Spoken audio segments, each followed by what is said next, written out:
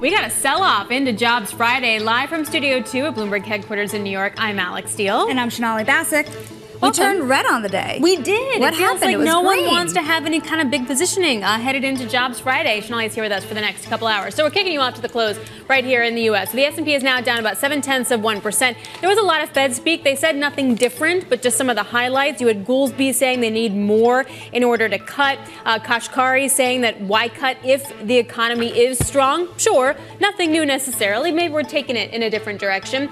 The Mag 7 I did want to highlight because Meta got a nice price target upgrade over at Jefferies, and that was helping the NASDAQ 100 kind of maintain its outperformance so far today. 10-year yield as stock sold off. Going to go into bonds, particularly in the long end, down 3 basis points. I just want to point out, talk about strong economy. Copper, highest level we've seen since 2020. Brent, also highest level that we've seen since October. So you have these like industrial-ish commodities doing very, very well, Sonali. That really points to the underlying strength. Underlying strength, but for today, U.S. stocks are still wiping out gains because traders are awaiting tomorrow's big payrolls report. Now, we're looking at a survey out by 22V Research showing that there's no clear consensus on the market's reaction to Friday's report. 29% think the response will be risk on, while 32% said risk off, and 39% are betting on a mixed, negligible reaction. Not surprising, a market still searching for direction here. Another story we'll be talking about is over at Goldman Sachs, getting an F. A prominent proxy advisory firm is telling shareholders to vote against Goldman's executive pay plan after the Wall Street giant's top leaders were given lofty raises in a year when profits had slumped. And then we're also going to be talking about gold because it's retreating now as investors are digesting a slew of Fed speak. Alex, what is this relationship we have to real rates and gold? Yeah, it's so interesting because it has a lot of gold bugs scratching their head right now because fundamentally it doesn't really make a lot of sense of why you saw gold hit 2,300. Yes, I know we're backing off of that level, but nonetheless, it's been a phenomenal trade recently. So this is a chart. The orange line is the real 10-year yield based on core PCE, so backing out core PCE from the 10-year. Then the white line is the gold price. This goes back 5 years to just give you some historical relationship. So as you wind up seeing the real rates get lower, gold does better in theory because inflation is moving higher, and that's why real rates are deeper into negative territory. Thus, that environment is good for gold. We saw something similar just flipped early back in 2019, right?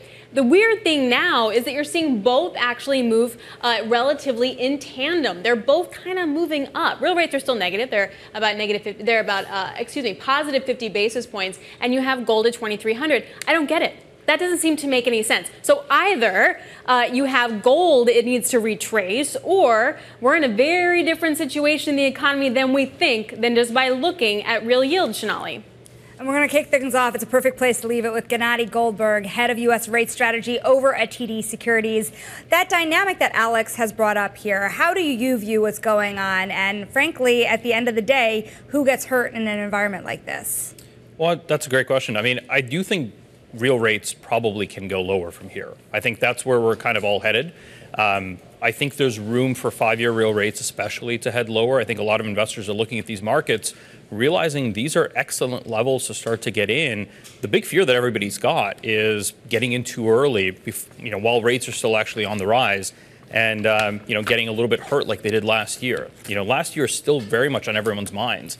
Nobody wants to be the ones to get in too early before they get the top. And does that mean though that you're looking at like stickier, higher inflation? Like, is that my takeaway from what you're saying? I think it hedges you in both ways. Okay. So the reason we like real rates over nominals is the carry is excellent for the next 3 to 4 months. You've got very strong carry dynamics. It allows you to be long duration. So you are looking for a decline in rates, and we are looking for the Fed to start cutting in June, despite all the Fed speak that we've had over the last couple of days. And we are looking for rates to go lower. We're just doing it in a slightly better carry way, where you are also hedged for inflation remaining a little bit more sticky over the next couple months. Well, speak to the next couple months, because even if you think that rates are going lower, it has been quite the whipsaw here. This week alone, you've seen more than a 15 basis point move from peak to trough in the 2-year alone. So how do you play even the next few months? I think you want to buy dips. I think you want to be very careful about overcommitting and going all in at a certain level. You want to be able to basically continue to deploy capital as rates continue to grind a little bit higher, as real rates grind a little bit higher. You want to be able to deploy, targeting an overall kind of longer term, lower nominal and real rate environment. We do think inflation is going to start to move lower over the next couple of months. We do think it'll be enough for the Fed to cut by June. The question is, of course, as we've seen today, they're all waiting and watching, and they're saying data dependent, so the market's not got a lot of conviction. Are you surprised in the nominal bond yield market that the move this week has been more on the long end than the short end? So adding in the data that we've seen, right, that hot manufacturing number, hot prices paid. Yeah, services came in a little bit lighter, but nonetheless, is that weird to you? A little bit. I think there's a lot of... What does that tell you? Maybe that's a better, more intelligent question. Weird is a very good way to put it. I think this week's been a lot of repositioning. There's been a lot of flow-driven price action where I think we're trying to read into it a little bit too closely.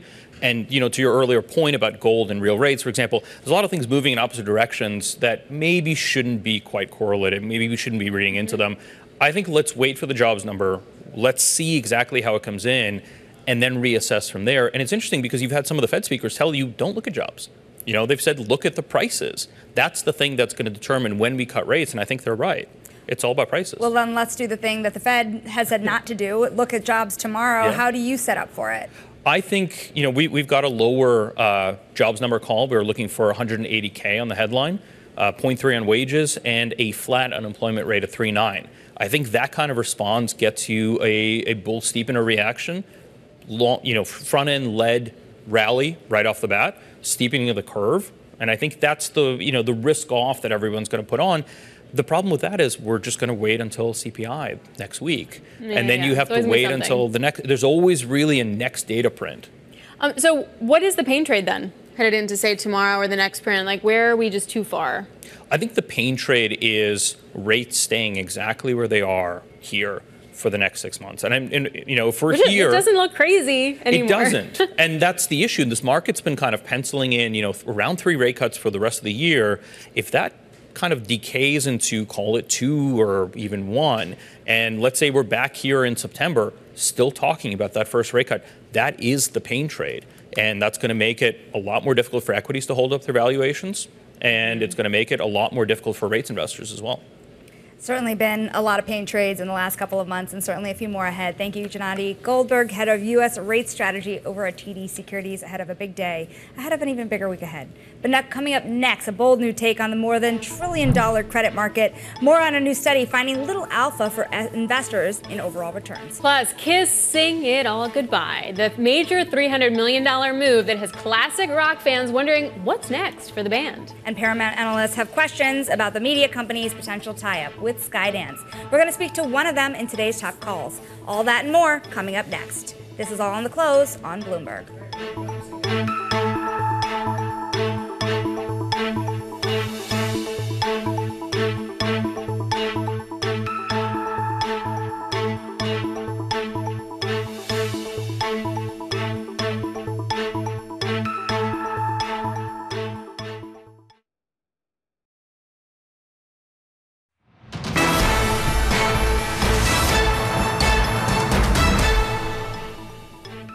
KKR's co-head of credit and markets, Chris Sheldon, is out with a new note today, and in it he says that private credit is facing competition as CLO and leveraged loan markets reopen. And he writes that we see private credit deals being taken out and replaced with leveraged credit capital solutions, and expect the trend to continue as M&A activity increases. Private and syndicated credit markets are going to coexist together, and as M&A picks up, we'll see demand on the rise across the board. And joining us for more is Bloomberg's credit reporter Olivia Raimonde, who wrote the story, talked to Sheldon.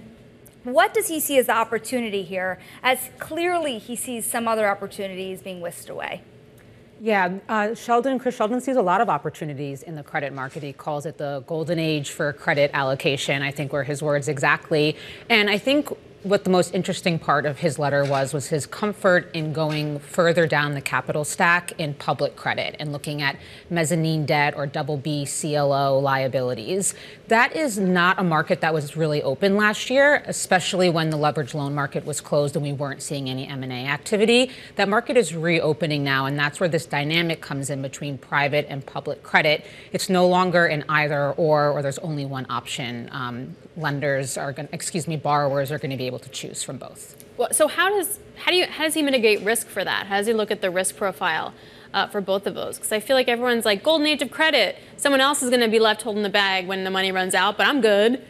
I think there was a really interesting academic study out today that we might discuss a little bit later about whether or not private credit actually generates alpha and exactly how we mark these assets mark to market.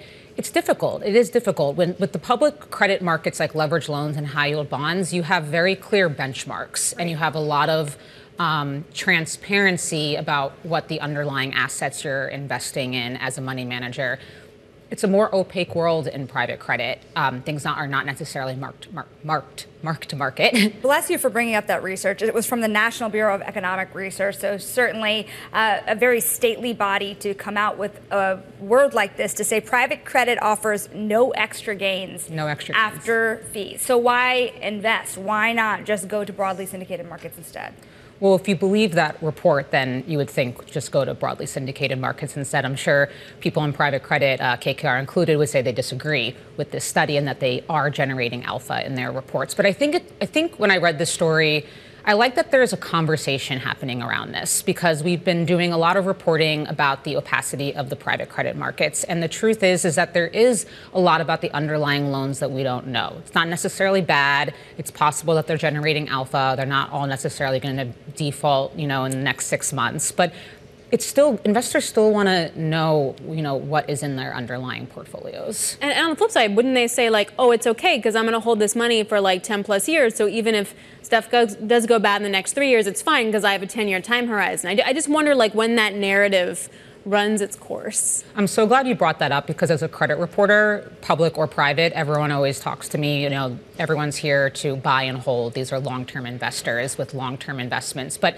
look at Silicon Valley Bank last year. If you become a forced seller at the wrong time, that can play out really, really poorly for you. So while these investments are meant to be long-term illiquid investments, there's always a chance that you're going to have to sell, and you never know where the market's going to be at that point. Exactly. See, it's a head scratcher. Olivia, thank you so much. Bloomberg credit reporter Olivia Raimondi, thank you very much. Sonali, what do you hear when it comes to that from all your people? Fascinating because KKR wrote this report in the first place, not the one from the National Bureau of Economic Research, but this idea that you're going to face competition from leveraged loan markets. And you think about KKR as a private credit player here. So you're having one of the larger private credit players also kind of conceding in some ways that the syndicated loans are back. So, if you're an investor in the space, what does that mean? Yeah. Is my big question. If private credit returns are going to be compressed because the banks are coming back in, then how do you pivot to find new deals really to get you that extra yield? And then are you chasing?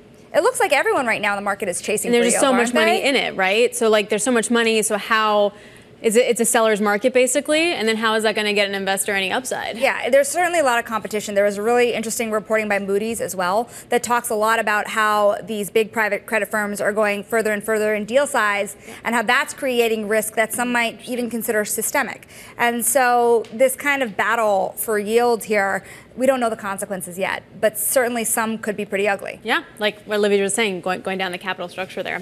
Interesting. All right, coming up, also interesting is Paramount getting closer and closer to a deal that would merge the Hollywood giant with an independent production company. It's sparking mixed reaction from analysts, and the main takeaway is that it's going to be messy and maybe in a multi-part kind of deal. That stock is down by 9%. More coming up on the close. This is Bloomberg.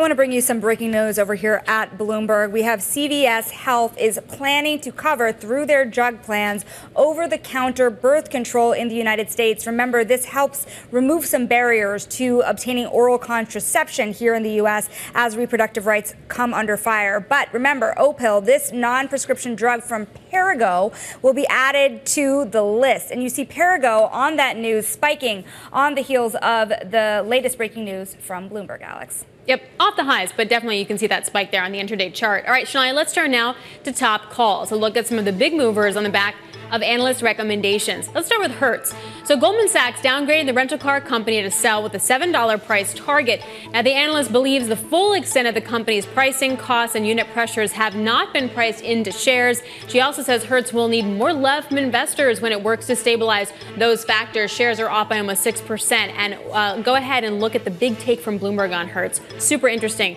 by Eric Schatzker. All right, up next, you get a block getting the chop, nice, to underweight from equal weight over at Morgan Stanley. Price target set at $60. The analyst sees limited upside as the payment company lags an appeal to Gen Z. What is Gen Z? Is that 20s? Anyway, he says that the majority of Gen Z's spending potentially has already been captured primarily by competitors to its Cash App service. Shares are off by 5%. And finally, Paramount, an upgrade to peer perform from outperform over at Wolfe Research as investors digest reports of a potential merger with Skydance Media. Now, analyst Peter Supino says the pros simply outweigh the cons. He also says the likelihood of a board approval is high. Shares, though, off by almost 10% today, and those are some of our top calls. Well, we want to hear more from that analyst behind the call. Peter Supino joins us now, managing director and senior analyst over at Wolfe Research. Really an upgrade on this, because all the research I've seen to indicate is that, look, this is messy, shareholders aren't going to like it, and it's going to be a multi-stage process. It is so messy, and we upgraded the stock from underperform, which has been our rating for most of the last 2 years, to peer perform, which is just to say that we don't really think it's a compelling, obvious, long or short. I can build an interesting case for both, but I think the probabilities are pretty evenly weighted. And just to dig into that a little bit, this is a wildly uncertain situation. But one thing we know with confidence is that this company is still generating a lot of cash if they want to. They're reinvesting a lot of their cash flow into growth initiatives like Paramount Plus that are not making money. But another owner could run this business differently and in a way that we think supports this stock price. A bit of a silly question here, because we're talking about this deal as though it is something that will definitely happen. It is still tentative from my understanding as well, and anything can really happen in the land of mergers and acquisition. Peter, how do you weigh any potential uncertainties around this deal? Yeah, the uncertainties are enormous. I mean, rumor has it that the company has entered into an exclusive negotiation with Skydance, which is a private studio controlled by David Ellison, as well as Redbird, a private equity firm. At the same time, rumor has it, the press reports that Apollo Global, one of the most powerful private equity firms in the world, is willing to pay $26 billion, which, depending upon how you treat the various share classes, might be $19 or $20 per Paramount share. And so it's very interesting that the company is talking or signaling to the press that it prefers the Skydance offer for National Amusements, which is Sherry Redstone's holding company, rather than the entirety of Paramount. It's very complex. You could end up in a shareholder lawsuit. The company could end up accepting an Apollo offer, and it's also possible that nothing will get done here. Messy, messy, messy, like you were saying. Peter, what do you think the eventual outcome, not of the buyer, but of Paramount Plus, winds up looking like? I mean, it's no secret that it's the actual movie studio that holds all the value, no?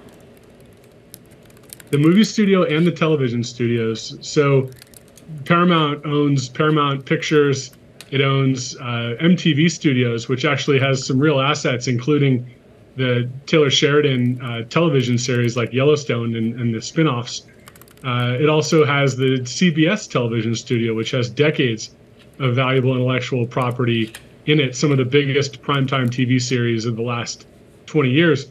And so, as I said earlier, if you shut down a lot of the unproductive activity at Paramount Plus and ran the business simply to earn cash from licensing existing intellectual property, this company would generate billions of dollars of profit. And we think that's what Apollo is on to. Skydance's agenda is a little bit less clear. They're not bidding for the whole thing. They're bidding for Sherry Redstone's holding company, National Amusements, and then they have an interest in trying to merge their smaller studio with Paramount's larger studio. Hey, Peter, before we let you go, I'm really curious also in the other places of deal making in the media entertainment world, Endeavor. And if you think about its relationship to TKO, how do you see things maybe changing? Speaking of complex, fortunately, TKO is becoming less and less complicated after a 6-month period of time in which the list of overhangs on investor sentiment had 6 or 7 significant items on it.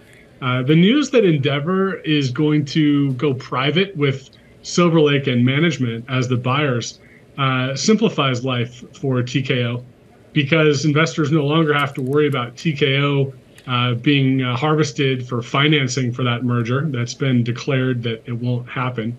And investors also don't have to worry about distributions of shares owned by Endeavor. Endeavor has stated that they're buying, the buyout group is stating that they're taking private all of Endeavor, including its TKO stake. And so we took the deal as a real vote of confidence in TKO, because Silver Lake and management, the ultimate insiders, are levering up to buy the entire 51% of Endeavor, which was attributable of TKO, which was attributable to the Endeavor common stockholders.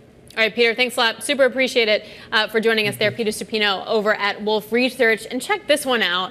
A 5th Matrix movie is in the works. The Variety is reporting that Drew Goddard, is a screenwriter for The Martian, will write and direct the new film. Plot details have not been released yet, and it's unclear which actors from the previous films will return. I don't know, man. Just the first movie. That was it. It was only the first movie that worked. It's the only one I've seen, to be honest. I was like, you haven't seen these movies, have you? I've seen one of them. I knew it. I totally knew this one. That's better than most social media or public media that I ever pay attention to, right? It's all the same to me. But I am interested in knowing if Priyanka Chopra Jonas will be back, right? And also, does Keanu Reeves, did he make a presence in any of the other ones besides the first one? Yeah, he did. He was in every one. He was the lead character in every one. Yeah, no, but Keanu Reeves is like super.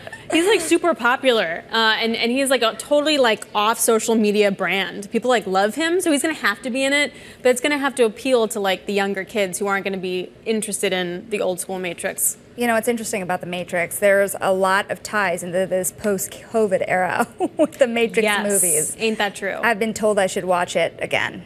Maybe you should watch it again. Okay, anyway, 5th Matrix movie. There we go. I do want to talk about some more breaking news. This happened before, and I mentioned at the top of the show, but you do have an equity sell-off that's picking up a little bit of steam, down by 0.9%, a movement into the bond market, and it looks potentially like one reason why was Neel Kashkari and those comments from just about a couple hours ago saying, if the economy is strong, why cut it all? And that's sort of been the unspoken theme that, you know what, maybe we actually don't need cuts. Maybe we still get them, but maybe we don't need them, and that sort of moves the needle from 3 cuts to maybe no cuts. It does seem that some positioning, if you look at SOFR, for example, we could be positioning for maybe even a hike on an off chance. And Shonali, that feels like maybe that is the real risk to the market narrative. Yeah, you definitely saw more of a bid in the bond market a little earlier. Now the 2-year yield only up about a basis point, still hanging around under 4.66, but certainly divergence of views from the Fed and certainly a divergence of views from the market as well. I can also say maybe you just want to chill a little bit before Jobs Friday. That could be it too. Take a little bit of profit into that number. We'll see. Much more coming up. This is Bloomberg.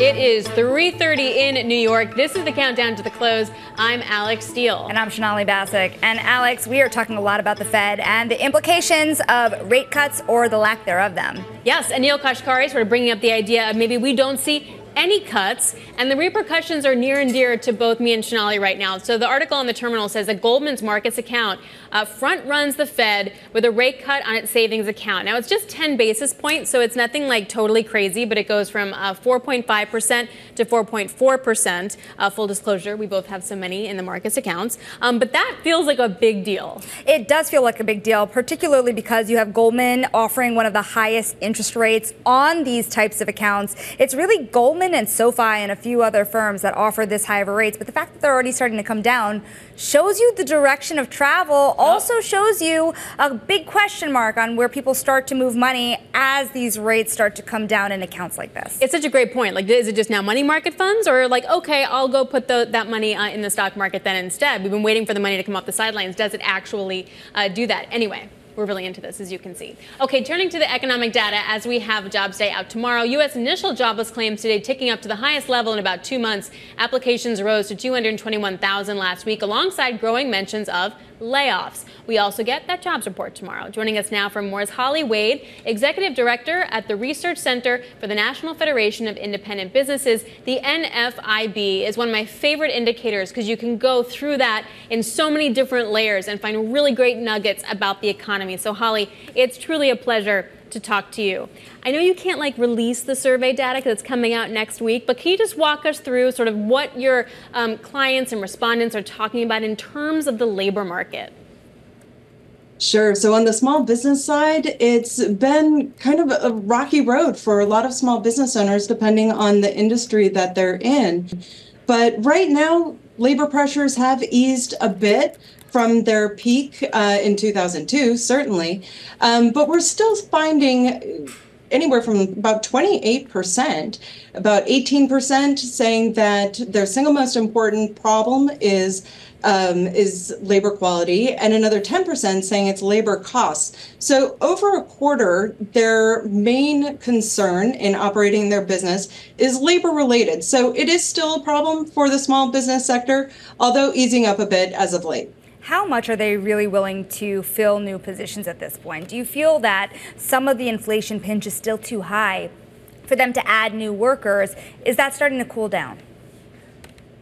Certainly starting to cool down. We have seen for over the last 4 months a decline in those reporting that they are planning to hire in the next quarter. And so that's been receding quite a bit. And if you take out COVID, the early part of 2020, we're now back down as far as hiring plans to 2016. Ooh. So it's a long ways off from where we were before. But those unfilled job openings are still at a very high level, even though they are also off their peak quite a bit. What do you think it's going to take to get those filled? Where's the big blank space here? So it depends on what industries you're looking at. But as far as, say, transportation and construction, they're still clamoring to find applicants for those open positions to fill those jobs. And that's reflected in compensation. And when we ask our members about whether they're increasing, decreasing, or maintaining the same compensation in the last quarter compared to the previous one, still high levels of those reporting that they are increasing compensation, that they're planning to increase compensation in the next 3 months. So those levels are still historically high. Therefore, we can see where there's still pressure on small firms to retain their current employees, but also in trying to attract applicants to fill those open positions. Now, another challenge I'm really curious about here, too, as we talk about interest rates, as we talk about the course of the Fed, is costs of borrowing. How much are higher interest rates creating a pinch for smaller firms? Well, certainly for those firms that finance equipment or looking to expand their business, or even have customers who typically finance the goods or service that are being sold, they're having a lot of pressure in absorbing those costs. And we hear that from our members daily. However, the level of concern or having it escalate to their biggest problem hasn't turned into what we see as more saying that it's their single most important problem. So while it might be one of their top concerns, it hasn't hit levels where we're concerned that it is the dominant problem facing small firms. But we do hear quite a bit of the frustration related to higher interest rates. Yeah, no one likes it unless you're sitting in a market savings account. Holly, when you give me a sense about inflation in terms of how they feel about inflation and if things are sticky, if things are in disinflationary territory, and if you can give us any insight into the industries. Certainly. So on the inflation front, as we saw back in February, inflation outpaced employment as far as their biggest problem. So more are saying that inflation is their biggest challenge in operating their business, their ability to absorb those costs. And for those industries in construction, certainly residential construction, they're still feeling those pressures and having to absorb those costs. But there are a lot of industries that remains their biggest problem going forward. And while we've seen a leveling off or an easing of those pressures, as we've seen an easing of pressures in the labor front too, there's still the dominant problem and concern, and owners having to pass those costs on to their consumers. Now, how do you see this impacting medium, small-sized businesses more than it is, say, larger ones? One question I have is, as we walk out of this era, is there going to be a significant disparity between how the largest fare and the rest of the businesses in the United States? Oh, certainly. So for small businesses, they have a myriad of concerns that are very different from their larger counterparts. And one is all of these decisions in absorbing inflationary pressures, absorbing higher compensation costs. It all comes down to the owner having to make all of those choices themselves. And that takes a lot of time and energy and a lot of stress, to be frank, for a small business owner to navigate those waters, whereas a larger firm has, extra capacity, more folks kind of in the room discussing what that might look like or how they should proceed forward. But a business owner is often on their own to try and figure all this out, and it's new territory for many who haven't been through this before. Holly, before we let you go, just to tie it back to Jobs Friday, do you get a sense that if the economy kind of rolls over, how sticky do you think companies are going to be with the current employees that they have? Like, as in, not labor hoarding, but just much more reluctant to lay people off? Sure. So for small business, that's another area that's a bit different from their larger counterparts, is they don't generally have the capacity for keeping on staff when, unnecessarily, because they can't afford it. It's generally one of their largest costs in operating their business is compensation. So for those who might be anticipating slowdown in spending at their business, they might not then fill those open positions as immediately as they might have otherwise. So I don't know if the labor hoarding scenario is something that most small businesses have dealt with. Holly Wade, Executive Director of the Research Center at the NFIB, we thank you so very much for such a strong view of the economy here. Now, Alex, what's interesting to me here is you do have some economists and members of the market really starting to talk more about this idea of a K-shaped recovery or that barbell economy. And you've got to wonder how much more disparity there would be with interest rates staying this high this long. I was watching a clip back from 2020 when I was broadcasting from my house talking about K-shaped recovery. So clearly that conversation continues. But just also to update, the S&P is now down by about 1.1%. You're seeing 10-year yields down by about 4 basis points. So definitely a move into the bond market as oil pushes higher. Neil Kashkari raises the idea of no rate cut at all. All right, coming up, we're going to dig beneath the headlines here and Conagra Brands and check out why the packaged goods company says investors saying boom chicka pop. I like boom chicka pop. That's next. This is The Close on Bloomberg.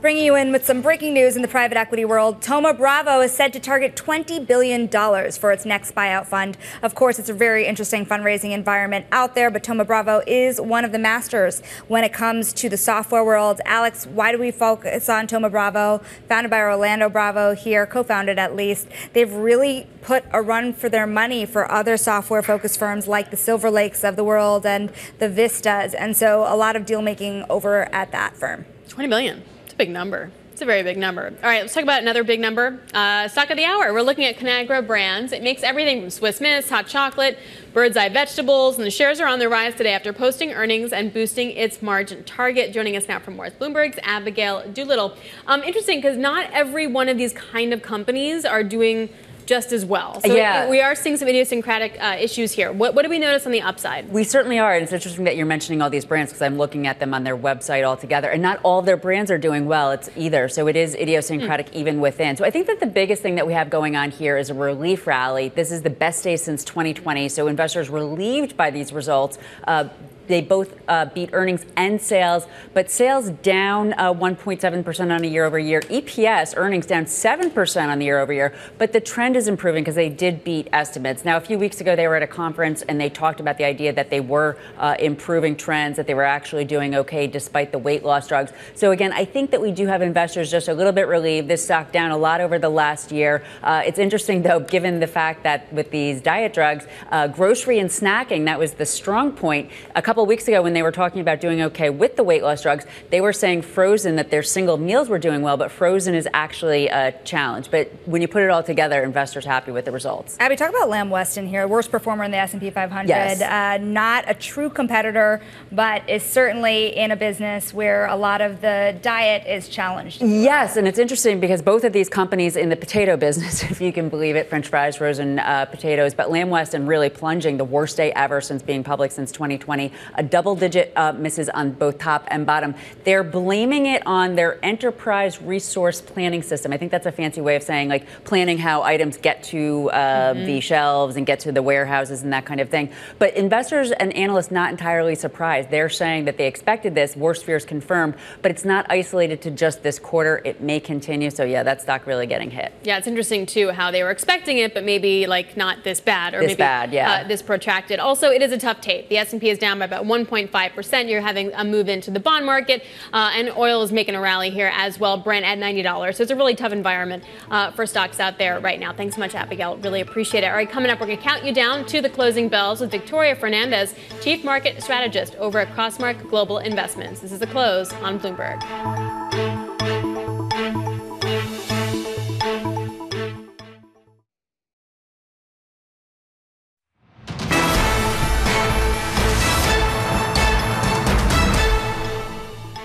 This is the countdown to the close. I'm Alex Steele alongside Sonali Basak. Sonali, we're looking at a market here that continues to roll over. S&P off a full 1 percentage point at this point. It's dragging the whole of the market lower. A big portion of this is Neel Kashkari bringing up the prospect of maybe no cuts at all. Bonds getting a teeny bit of a bid. And also oil just really making a big pop over the last hour or so. We're now up 1.5% for Brent, over $90. Kind of a head scratcher, geopolitical risk. But then you have to sort of extrapolate, okay, is that inflationary pressure? Like, does the Fed take into account? Like, what happens to gasoline prices? It just kind of spirals from there. Let's talk about that spiral because that Fed speak you were talking about, Minneapolis Fed President Neel Kashkari, really moving the market. He said that if we continue to see inflation moving sideways, then that would make me question whether we needed to do those rate cuts at all. So for more market analysis, let's welcome Victoria Fernandez. She's Chief Market Strategist over at Crossmark Global Investments. You think about these comments from Kashkari and you wonder where the consensus is in the Fed. How much pushback is there inside the Fed about the idea of rate cuts when inflation is still so uncertain? I mean, we actually thought at the last meeting we would see the dot plot change a little bit, but it kept 3 cuts in, but only by 1 vote. So it does tell you that there is some shifting going on between the individuals that are voting there. But it's not just Kashkari, who typically has been a little more hawkish. I mean, you've also got Barkin, right, that came out and is saying it's okay for us to take our time. He spoke earlier today. You've got Bostic that's been saying maybe 1 cut is all we get so far. So I think you're starting to see a little bit of shift in tone, which matches what we've been thinking all year. Why are you going to cut when you have the strong economy that you do have and inflation is not dropping down to that 2% level? Okay, so we have to pare back even more from 3 cuts to something else. Where's the biggest misprice in the market for that? Well, I think you're going to see yield shift, and we've saw it this week. Obviously, we've had, 10 basis point move this week alone. So you've already priced a little bit of that. I think you'll see more of it coming in the bond market. Where we're not seeing it, and we're waiting to see it, Alex, is in the credit market. Right. That's where we haven't seen the pressure yet. That's typically once you get that credit crunch is when you get the pullback in the equity markets. I think it's one of the reasons we haven't seen a broader pullback so far this year. Talk more about that credit crunch, because things have been super sanguine to the point that it's a little bit scary, honestly. It is. I mean, that typically is kind of your canary in the coal mine, right? You look at high yield spreads, you see those go out, that then filters through into your investment grade. We're just not seeing it. You look at investment grade right now, and it's trading within about 10 basis points of its lows. So it's pretty strong. But weirdly enough, that's because the economic data is still good. So you're getting kind of the story of both houses or whatever. Do you expect the data to turn and then all of a sudden we do have the cuts, or do you expect inflation to roll over first and then we get the cuts? I think we're going to have to see some of the data come through, and it's going to be from the labor market. I think until you see more distinct cracks in the labor market, you're going to have this support for the consumer through wages, through savings, through knowing they have a job, and that's going to support demand and consumption. So we need to see some labor market weakness. But is that labor market strength really coming from this idea that there's a strong consumer and jobs available, or the fact that there's still stimulus in the system? Well, both. And we are in an election year, Sonali, right? And there's not too many times when you have a current administration up for re-election that there's not more stimulus brought in during the year. So I think you could actually see some of the pullback in the market get pushed off even further because you have some stimulus come in. You have some CapEx then that can be put to work from the CHIPS Act, from the Inflation Reduction Act. And you could see a turnaround in China, perhaps. We're seeing a little bit of that. We'll see if that continues or not. But I think that could be a pushback maybe to what some people are expecting. Now, you're from Houston, Texas. I am. You flew in yesterday, so I got to ask you about oil. Yeah. What's up with Brent at 90? What do you think's behind that?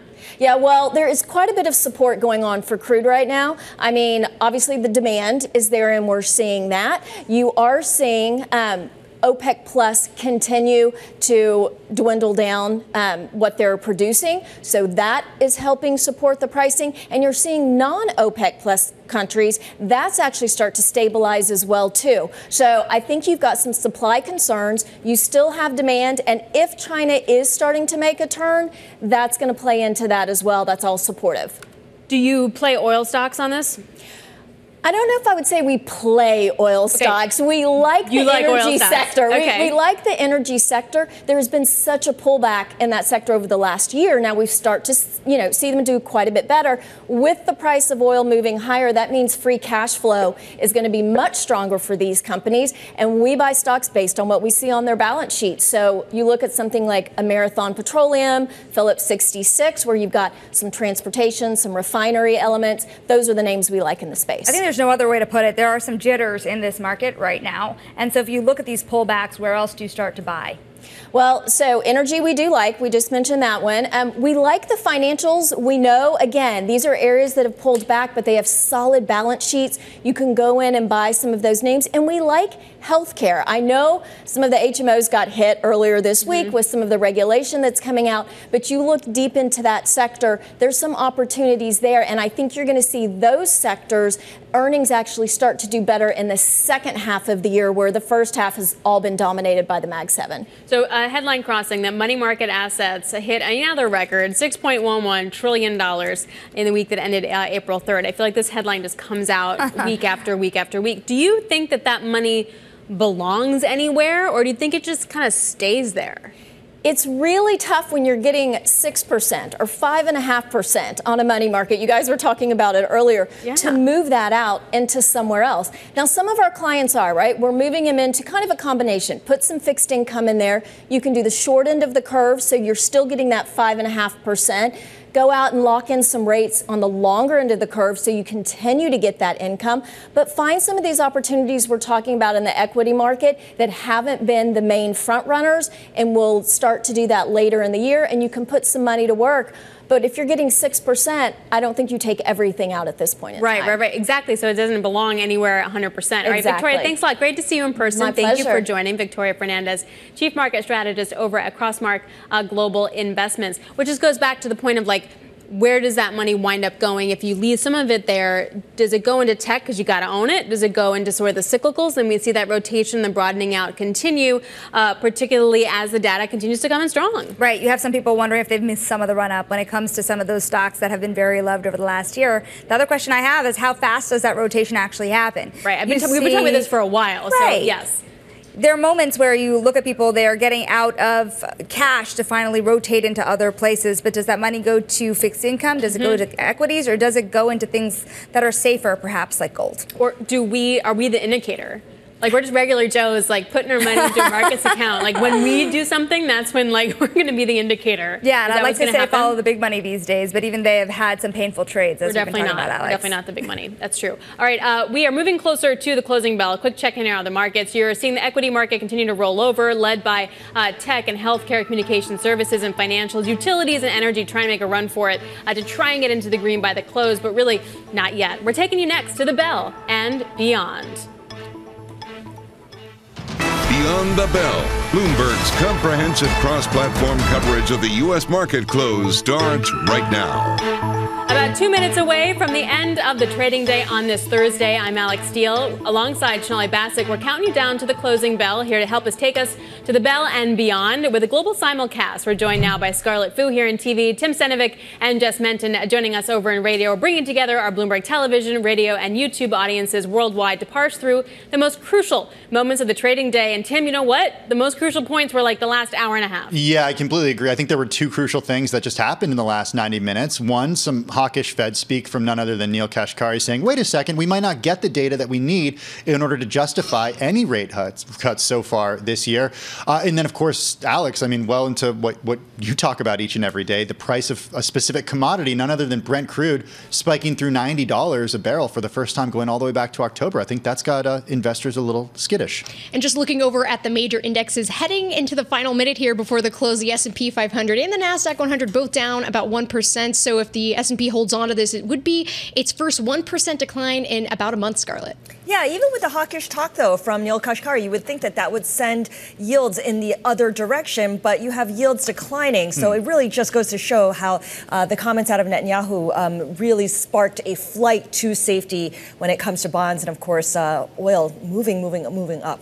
I think also what's interesting is where you saw that movement in particular. You saw some really interesting moves in the longer end of the yield curve here, and that has been a really risky place for some place that is supposed to have been safe over the last year and a half or so. So into jobs day, let's see if some of these moves continue. Yeah, and you have to wonder, too, what is now the pain trade into jobs? Speaking of, that is the closing bell on this Thursday.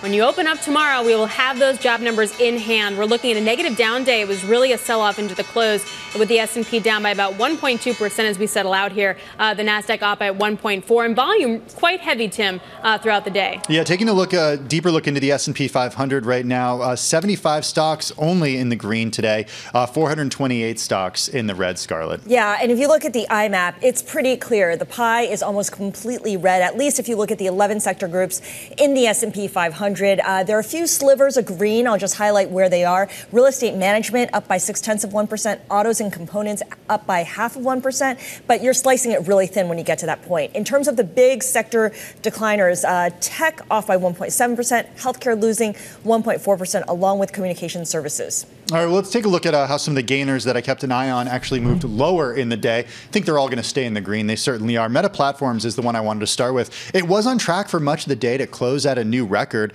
but ended up selling off with the rest of the market. Still, shares closing higher by more than 0.8%. It was as high by as much as 4.6% earlier in the session. This after we saw price target increases from Jefferies and RBC.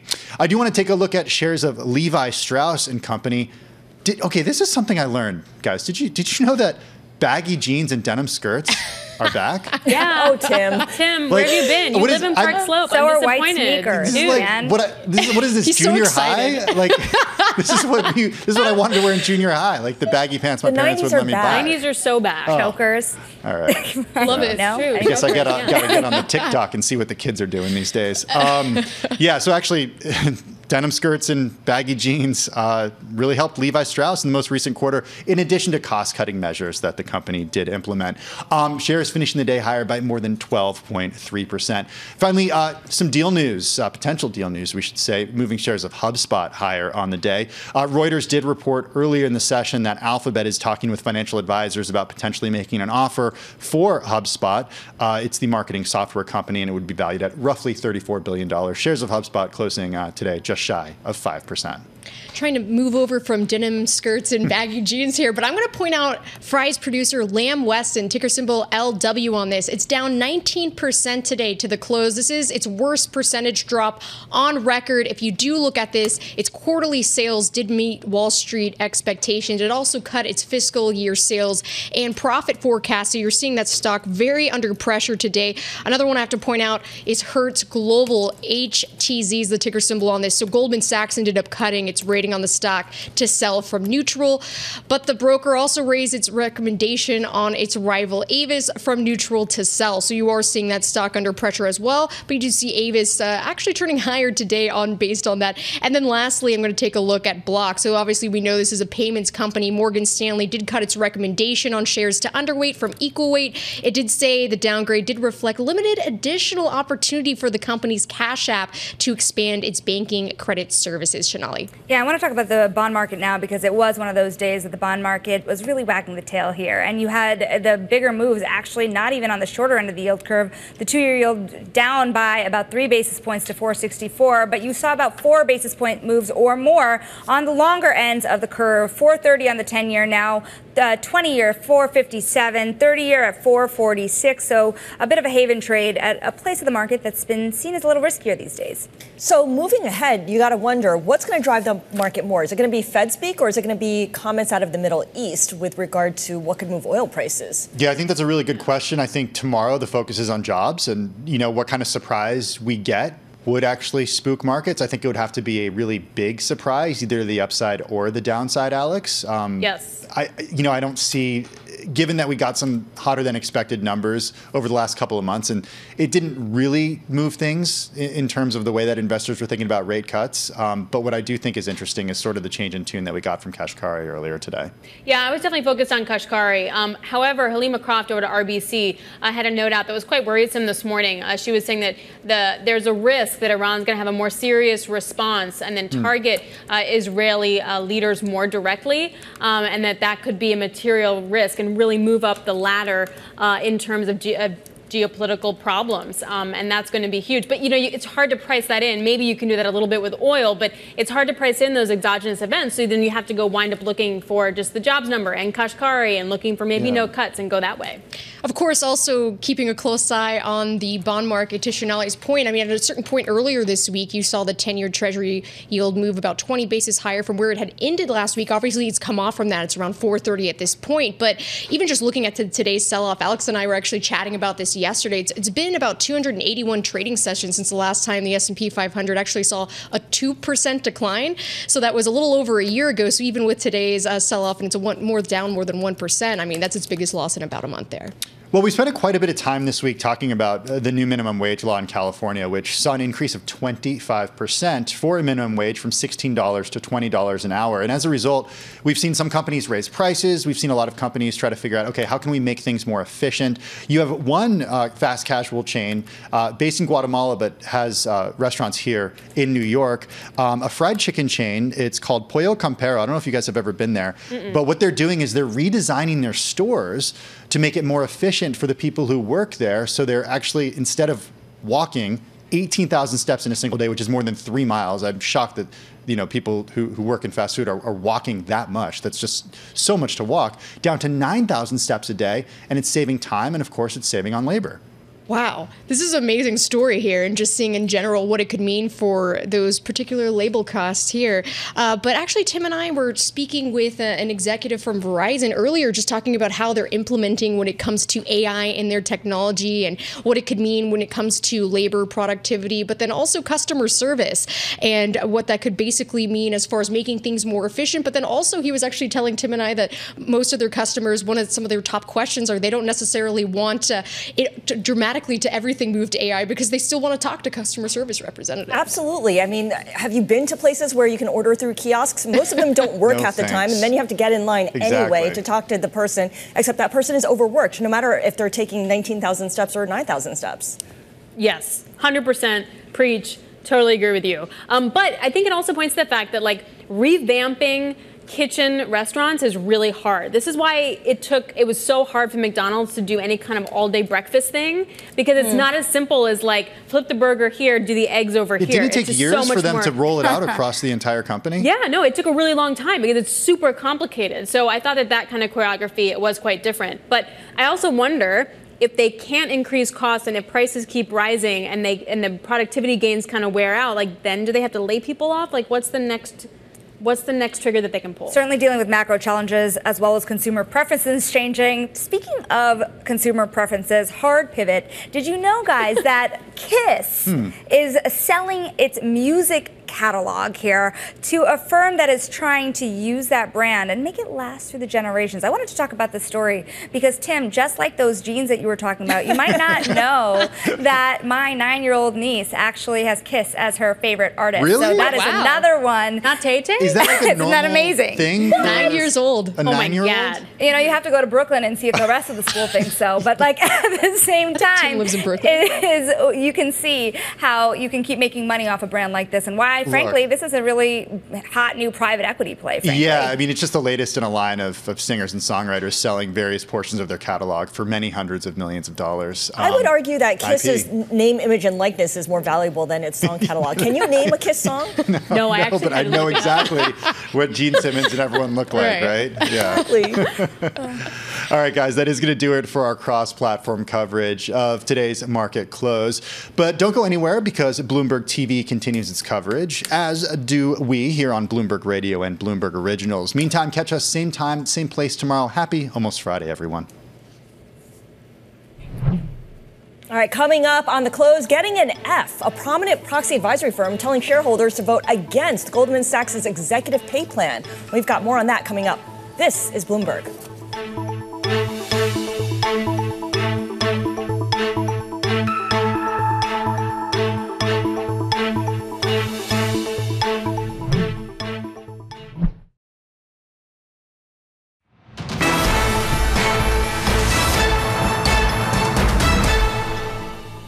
Welcome back to The Close. I'm Scarlett Fu. And I'm Sonali Basak. We're going to take a look at where the markets ended here because it was kind of an ugly day, wasn't it, Scarlett? The S&P 500 down pretty meaningful pace, 1.2% on the day. And again, this is ahead of a jobs day. There was a lot of news crossing that tape over the last hour of the day here. The tech-heavy indices fared worse.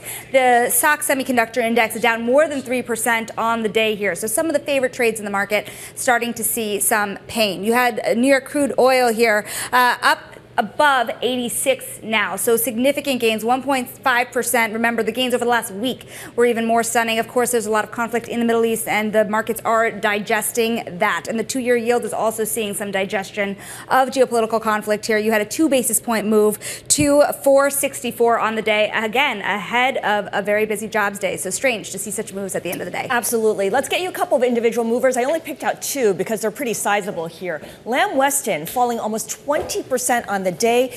This is the biggest decliner in the S&P 500, and this is after the company, which makes frozen French fries and hash browns and counts McDonald's as its biggest customer, cut its full-year sales and profit forecast. Now, AppLame is a tech transition which is disrupting operations, but perhaps more concerning is a soft restaurant traffic trend that the company highlighted. So investors punishing that stock.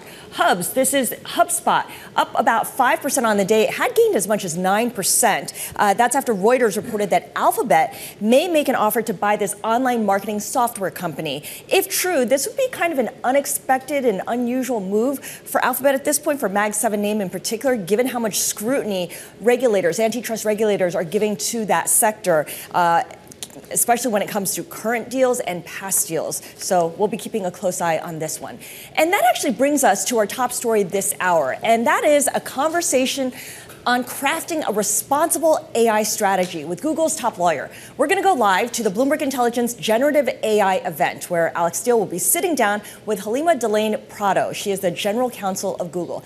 They'll be covering both accountability and liability concerns. Very much looking forward to that story this hour. And another top story on the Bloomberg terminal right now is Goldman Sachs getting some pushback against their executive pay plan. And a prominent proxy advisory firm, ISS, is telling shareholders to vote no, citing significant disconnect between pay and performance. For more, we're joined by Bloomberg senior banking reporter Sridhar Natarajan. Let's talk about what Glass Lewis in particular is saying and ISS, because they both have different conflicting views here, if you will, with what management wants to move forward with over at Goldman Sachs. Two different things, but they also have identified two different problem areas. ISS, for instance, is backing the proposal that Goldman Sachs needs to separate the role of the CEO and chair. At many top U.S. banks, that's usually the same person, but it also highlights some of the challenges Goldman faced over the last year. Glass Lewis not only backs the same proposal, but also is saying that shareholders should vote down the say on pay, what we call the say on pay compensation proposal for the top executives. That is a non-binding vote. A company doesn't necessarily have to care for it, but the reality is a lot of these big banks and their executives pay attention to it because that is a way for shareholders to express dissatisfaction with either the top executives or the company's performance, and that's why it's concerning for Goldman. How much sting, to your point, do these proposals actually have? We've seen similar situations in the past. JP Morgan, for example, has faced a proxy advisor really refuting some of the special pay plans, if you will. Do you think that the Glass Lewis plan will have a difference? It can add up over time. Right now, it seems that Goldman has actually righted the ship a little bit. It went through a lot of challenges over the past year. It changed its strategy. It tried to undo a lot of its missteps and find the right strategy and gone to a strategy that people appreciate Goldman Sachs for. However, say 6 months down the line, they are hit with some of the problems.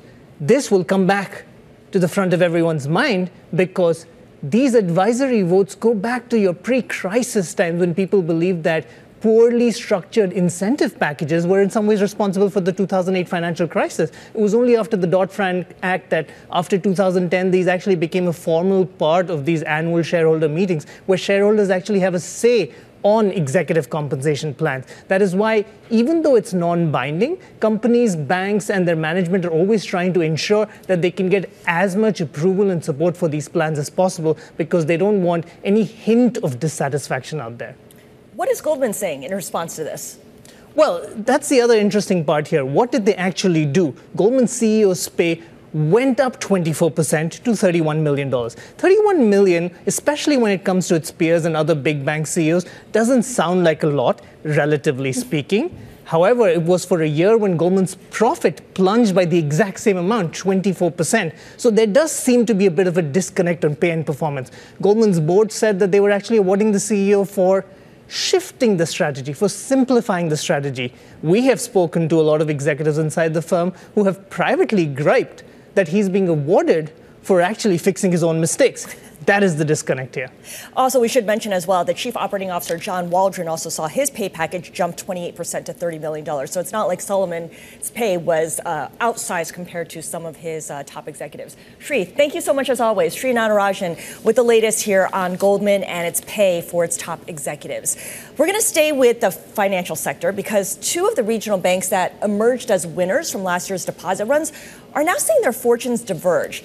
We're talking about New York Community Bank. It required a frantic rescue last month, so that was the one that went down, whereas First Citizens has stretched its rally to more than double its value. Joining us now for more is Sally Bakewell, who helps lead Bloomberg's finance coverage. So, Sally, as we get ready for the earnings season, which begins next Friday when JP Morgan starts reporting, there's a lot of questions about how these regional banks will fare, and it really is no one would have predicted that these two banks would have seen their fortunes go in such opposite ways. Right. I think the diverging fates of these two banks really lays bare the very tough catch-22 that is facing a lot of smaller regional lenders. And here is that conundrum.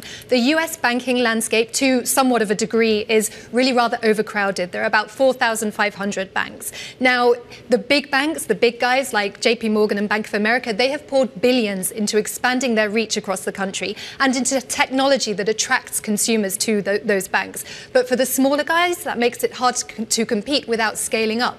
Now, they can get bigger, they can merge, they can acquire other banks, but that brings with it a host of other problems. And one of those is the fact that it might well propel them into categories of increased and more intense regulatory scrutiny. And with that comes increased costs, as you have to meet those steeper compliance and governance burdens. And to a degree, that's what's happening with First Citizens, mentioned in this story. That bank, it actually acquired some of the assets of failed lender Silicon Valley Bank last year, and that helped push it towards a new regulatory category, and it becomes a larger, more complex financial institution. And that means that, regulators are seeking for it to satisfy certain demands so that it can match that pace of growth in terms of its internal governance. Yeah, regulation is one challenge. It's interesting. A ratings firm this week had put out a note also targeting all the commercial real estate issues that still exist among lenders, around 100 billion assets or so, saying that more could fail. And if you're leading a banking team like you are right now, what are you looking for in terms of more trouble ahead? As we know with New York Community Bank, some of these issues came from an acquired portfolio out of last year's mess. That's right. Some of them did come from an acquired portfolio, but some of them didn't. New York Community Bank, it had its problems in part because of its exposure to multifamily properties, which weren't actually part of the acquisition. But I think it all feeds into the bigger concern about commercial real estate and risks that a lot of these regional lenders sort of by default, they have a larger percentage of exposure to the commercial real estate landscape. So, as they start reporting earnings next week, we'll be looking at how they are handling that exposure. Are they whittling it down? Are they trying to sell some of it? Are they writing some off? So I think this is a key area of focus for earnings next week. Now, I also want to talk about another massive winner. No secret here, JP Morgan has won over and over again in the wake of this banking turmoil. But more recently, so have its executives. They promoted a whole new wave of people. What do we know about how JP Morgan is changing its top ranks right now?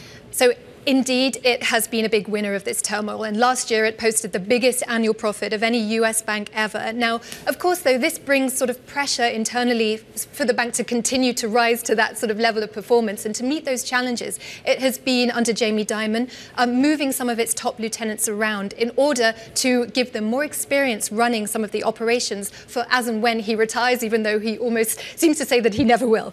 And so we just saw the sort of latest shakeup under the newly appointed co-heads of its commercial and investment bank, Troy Robach and Jen Piepszak. Again, it's part of his, Jamie Dimon's effort to sort of ensure that the successes are there. Okay, so more names that we need to pay attention to as we look ahead to the day eventually when Jamie Dimon actually retires, although that has yet to come to pass. Sally, thank you so much. Sally Bakewell leads our finance coverage here at Bloomberg. Now, coming up, we've got the top three, where we focus in on the top three movers and shakers at the center of the day's big stories. This is The Close on Bloomberg.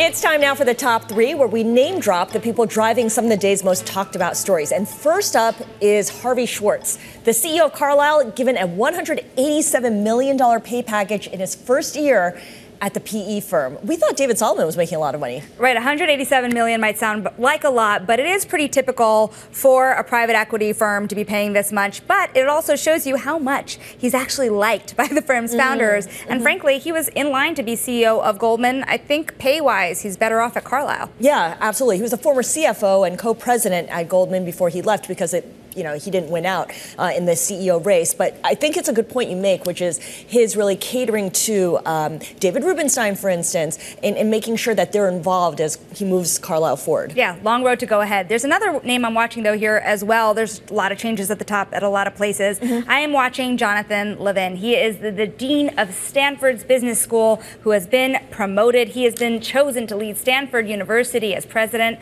Of course, these elite universities have had a lot of attention lately. Yeah. Absolutely. Like other schools, Stanford's campus is in turmoil from protests tied to the Israel-Hamas war. And of course, Stanford specifically, the FTX scandal, since Sam Bankman-Fried's parents are both Stanford Law School professors. So there's a lot going on there. Levin replaces the former president who had to step down after there were flaws found in research that he published. So a little bit of a not so graceful exit for his research predecessor. under a lot of attack these days. Yes, absolutely. By the way, Harvard and Penn still need to find their permanent presidents. They just have interim leaders. You applying? I'm not. I don't even come close to qualifying. Okay, let's talk about another person here. And this is someone I know you're watching very carefully, too. Tiger Woods.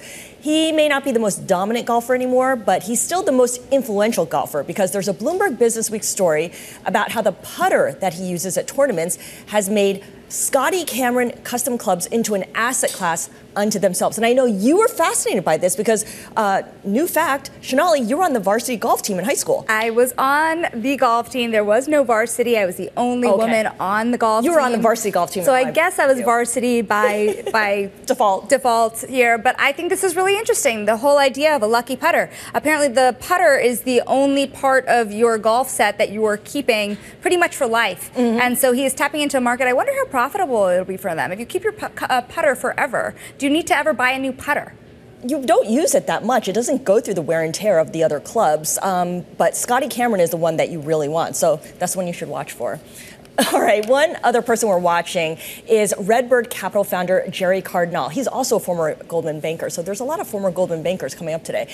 Alex Rodriguez and Bloomberg's Jason Kelly spoke with Cardinal on the latest episode of The Deal about how sports investing has evolved over time.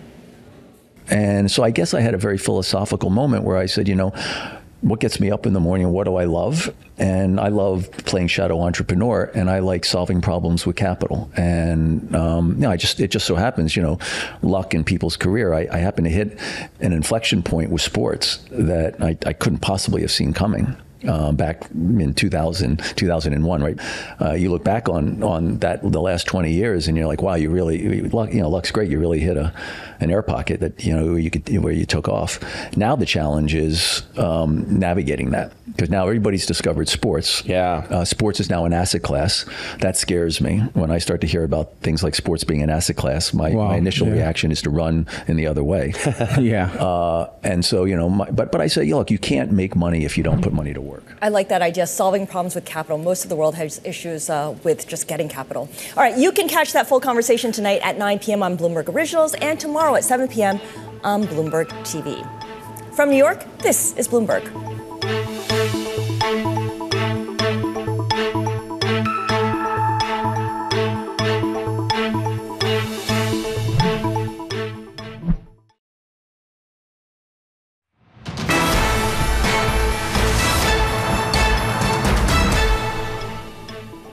A down day in the markets, and it comes before the March U.S. jobs report, which comes out tomorrow morning. Bloomberg Economics is expecting it to show a two-track economy with supported employment in leisure, hospitality, and healthcare, but reduced hiring in other sectors. For more on what we could expect, let's bring in Rubeela Farooqi. She is chief economist at High Frequency Economics. Rubeela, there are concerns about this return of the two-track economy in which the haves are spending and doing just fine and supporting employment in the sectors in which they're spending. And of course, the have-nots are worried about their jobs and therefore downgrading their spending and cutting spending overall. Will this dichotomy show up in a clear way in this jobs report tomorrow? Thanks for having me on the show. It's very difficult to make those sort of determinations just by looking at headline payrolls. We can see within categories what's going on, but generally it's very difficult to make those determinations. Having said that, what are we seeing? We are seeing job growth that is moderated, but it's still very strong. We have seen the unemployment rate tick up, but it's still, below what Fed officials consider the longer run rate. And then, we're seeing layoffs. If you look at the jobless claims numbers, yes, they went up today, but, there's noise around the holidays. And also, you're not really seeing the types of things that you would expect to see if the economy was really at risk of a very substantial slowdown.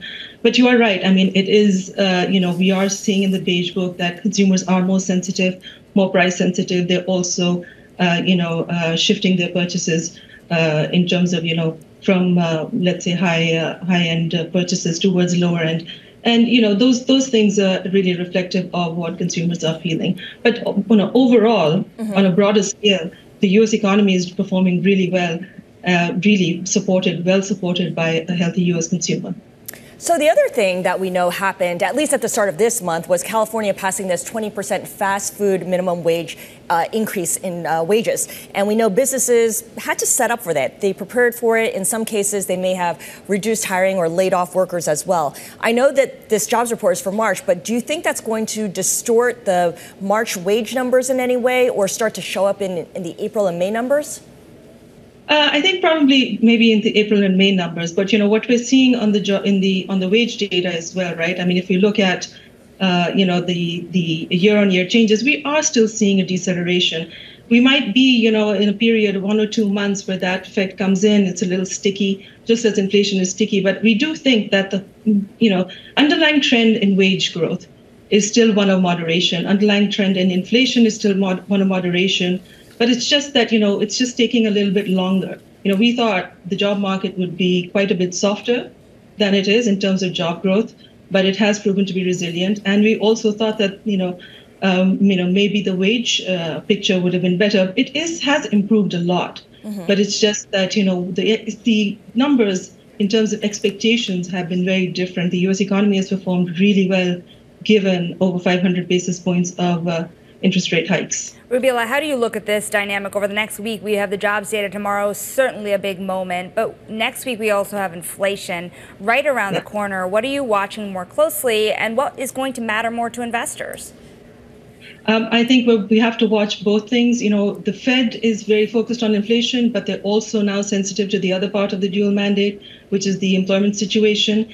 This is what we've been discussing, is that even if we see robust job growth, that focus, and we see a deceleration in wages, what we really see in the inflation numbers next week, that's going to be important, but also the retail sales report, right? I mean, if we see a tick up in the unemployment rate, and if we see softer retail sales, then that's going to change the whole picture. But on inflation, we expect to see an acceleration in the 12-month change in headline CPI and a very small deceleration in the core index. So, inflation is gradually moving down, but it is much slower than what we were expecting. And we still think the PC deflator is probably going to be above target by the end of the year.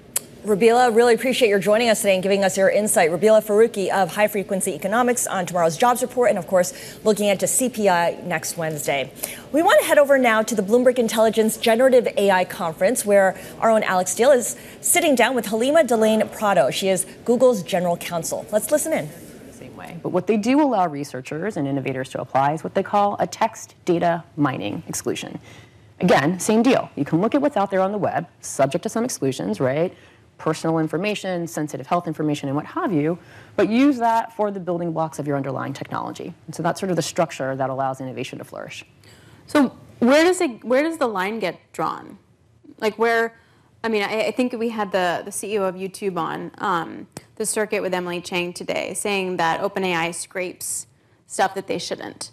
Okay, I don't really know what scraping means, but it doesn't sound good. What does it actually mean, and how do you protect yourself from doing it, and how do you protect yourself from having it done to you? All great questions. So I'm going to go back a little bit to that notion of when you actually have content on a website. Mm-hmm. There are a multitude of sort of signals or agreements that are between the content creator, maybe the hoster of the website, and the person that's actually viewing it. So in most cases, I'll use YouTube as an example, we have a terms of service.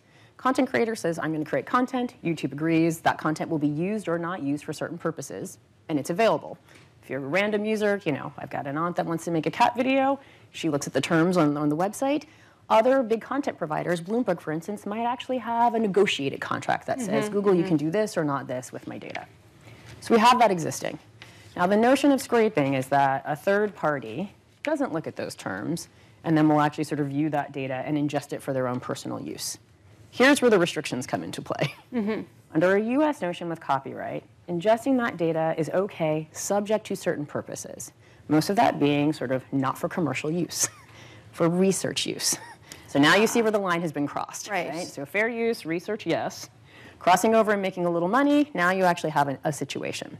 And so what YouTube has sort of prided itself on is that it compensates its creators for their work, and they do that in a myriad of ways. And so when you cross over and use that data for your own commercial venture, you've now sort of crossed the line.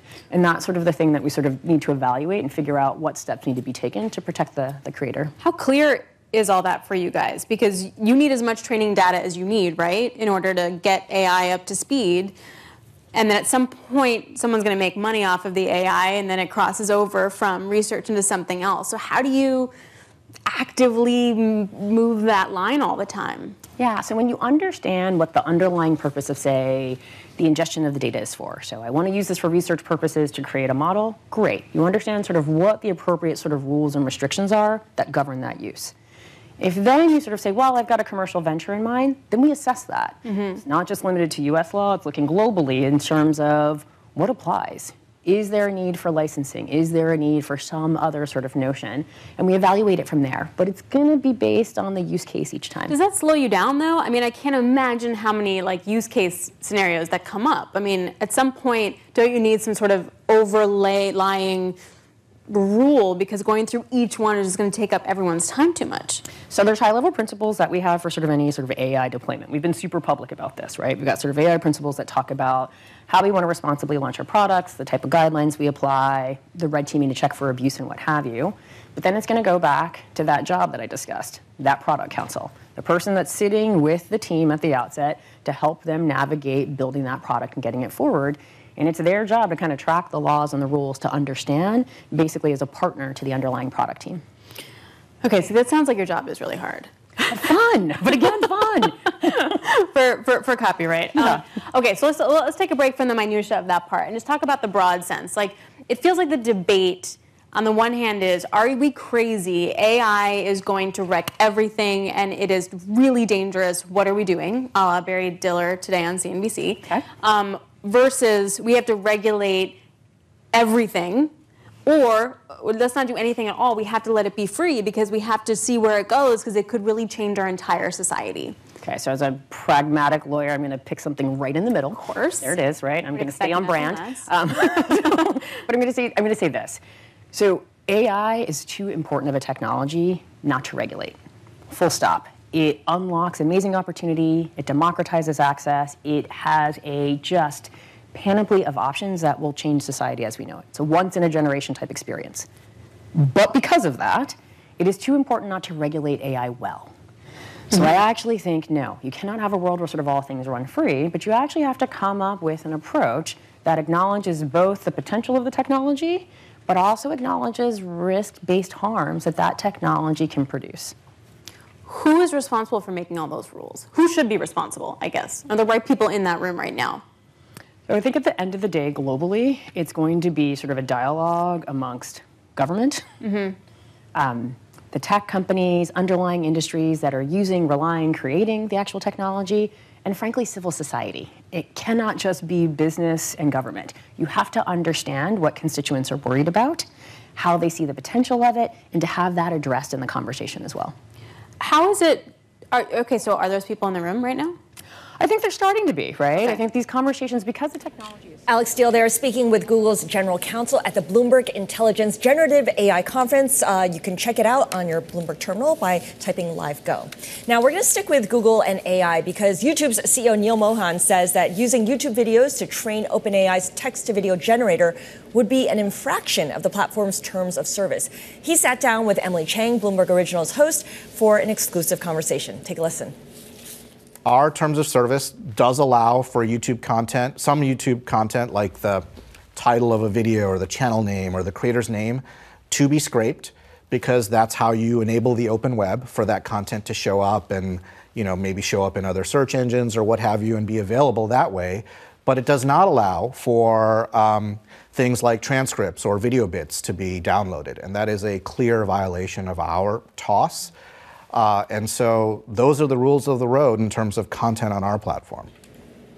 Mohan said he had no firsthand knowledge of whether OpenAI had in fact used YouTube videos to refine its AI video creation tool. I mean, there's YouTube videos, which are usually pretty professional, and then there's YouTube Shorts, which is a whole other category unto itself. I hope OpenAI isn't going through all those. Well, it's interesting. It begs the question on the role of OpenAI and its relationship to these other firms like Google, right, Alphabet. But also, if they're asking these questions of OpenAI, then who else? Yes. It's not the only generative AI company out there. No, there was more, and we're only at the beginning, the tip of the iceberg in terms of the questions that need to be asked here.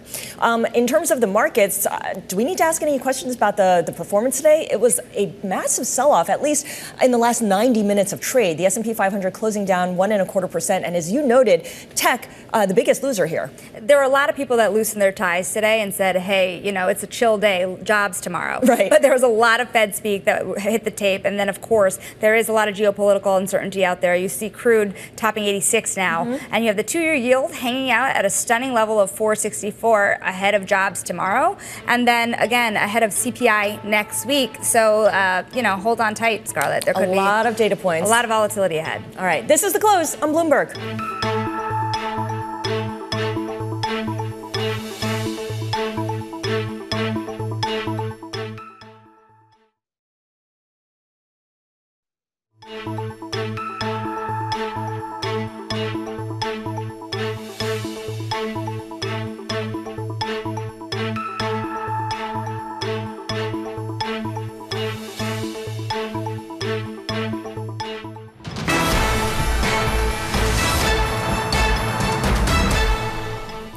Millions of high school seniors who are hoping to finalize where to attend college in the fall are in a bit of a pickle, unable to commit to schools before they know the cost. This comes amid a delay in the rollout of financial student aid. Joining us now is Paulina Cachero. She is Bloomberg News personal finance reporter. And Paulina, I just mentioned to someone the word FAFSA, and they said, oh boy, that's a problem.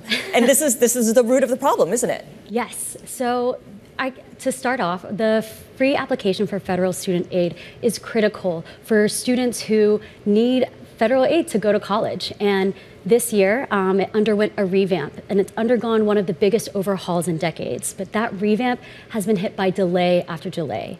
Now we're at a point where high school seniors are getting their acceptance letters, and usually their financial aid offers come with it. But that's not happening this year. Instead, millions of families are really anxious as they prepare to make a financial commitment to a school without knowing the full cost. It's pretty crazy. Why is it consistently getting delayed, and how did we get to this point? So the FAFSA Simplification Act was passed in 2020, and in a normal year, the federal application opens in October. But because of this new rollout, it was supposed to open in December. It just got bogged down with delays, and basically students weren't able to access this application until January. Not only that, there were a bunch of glitches with the system. Students couldn't sign in, and the Department of Education couldn't process these forms. Now we're at a point where universities are just now getting these processed forms, giving them very little time to put these financial aid offers together.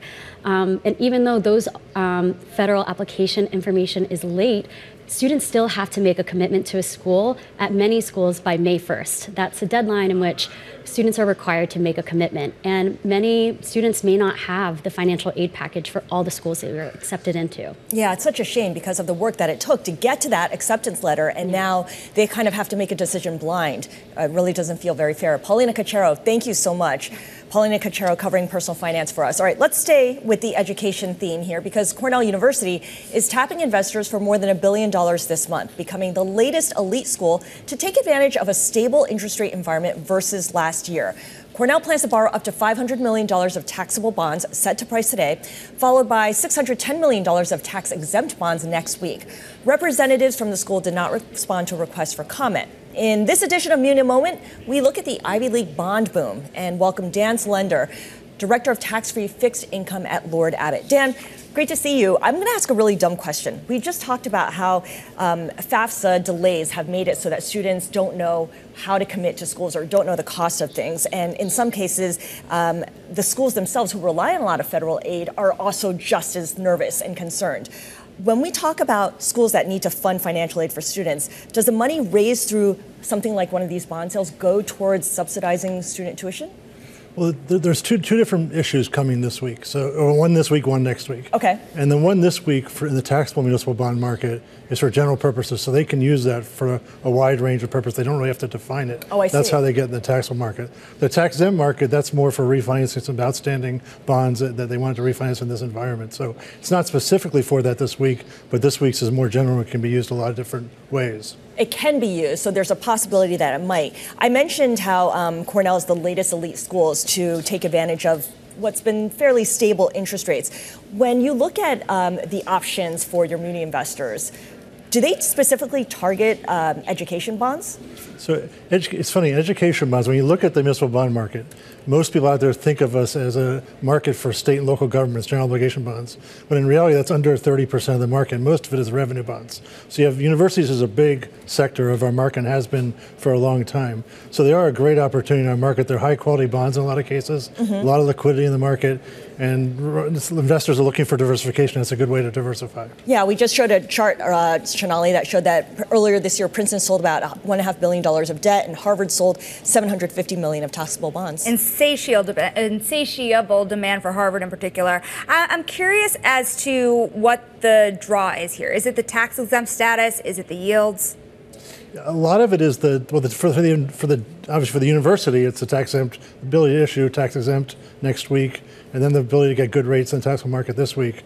For investors, the opportunity is tax-exempt income and a very high-quality credit, and that's typical across Ivy League schools. Now, why, in addition to interest rates, are schools now tapping the bond market? Is it also that you see donor revolts going on here? Are they looking for new sources of income or money to hold them through? Well, a lot of it is the universities. They've been going through a few years where they had a lot of money from the school. Everything's been going really well. Demand's good, economy's good, and they had a lot of stimulus money, so they didn't really have to borrow the last few years. Now it's come to the point where rates have come down a little.